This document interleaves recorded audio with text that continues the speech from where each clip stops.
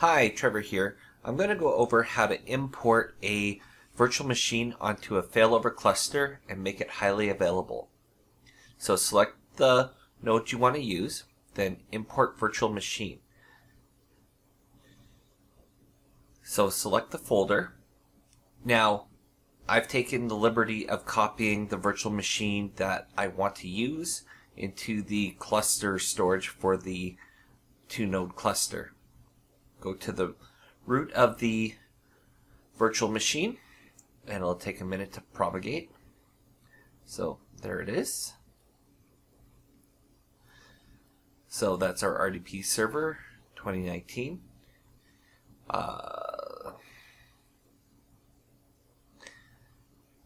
So again, make sure that you have it on the cluster storage, otherwise you won't be able to make it highly available. Next. Now I'm going to register the virtual machine in place. You could do a copy which would put the virtual machine in the different locations you want it. Now we're going to go edit the settings. So I had this set as a 6 processor virtual machine. I'm going to change it to 4. And we got 16 gigs of memory up to 24. We have our hard disk and we have our networking.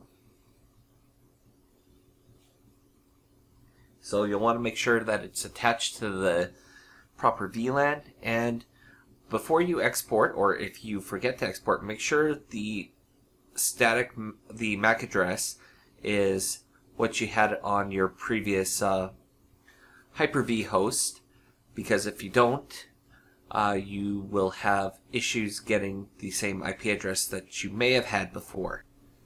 Okay, so we're going to go to the configure role wizard. This will make our virtual machine, we just imported on our Hyper-V host, highly available. So we're going to select virtual machine. It found our remote desktop server on the host. Select it, hit next. Just confirm, hit next. And now it's making it highly available. And finish. And we can see here, there it is, and it's off. So we can go to the settings. We see all our Hyper-V settings. We want to set this to automatically start. And I'm going to put on a 3-minute delay. And we can see here all services, integration services are offered. An automatic stop action is to save the virtual machine. To change the cluster node that you want the virtual machine to run off of, right-click, go Properties, and here you can select your preferred owner. And it goes top-down, so in this case, if you wanted HV03 to be the primary node, you would move it up. But since I want HV02 to remain the primary node, I'm going to move that back up and go OK. Or cancel. And that is how you make a virtual machine highly available. We'll just turn it on to verify.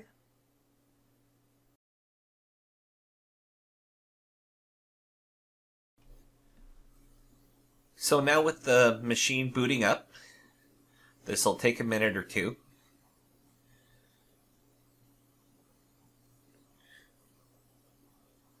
Okay, so now we're seeing it's applying policy. We'll just adjust the screen so it's a little bit bigger. Okay, now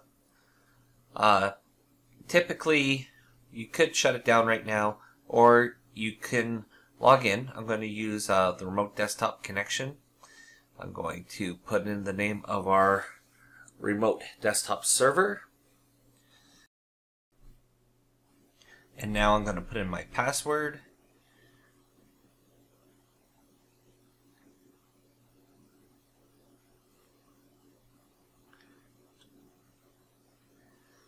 And here we go. We're good.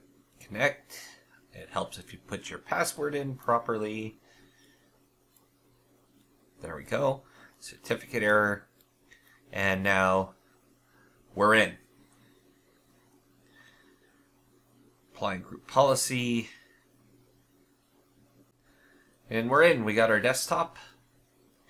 Everything's good. So I hope you found this video useful. And I'm going to log out now. And don't forget to subscribe.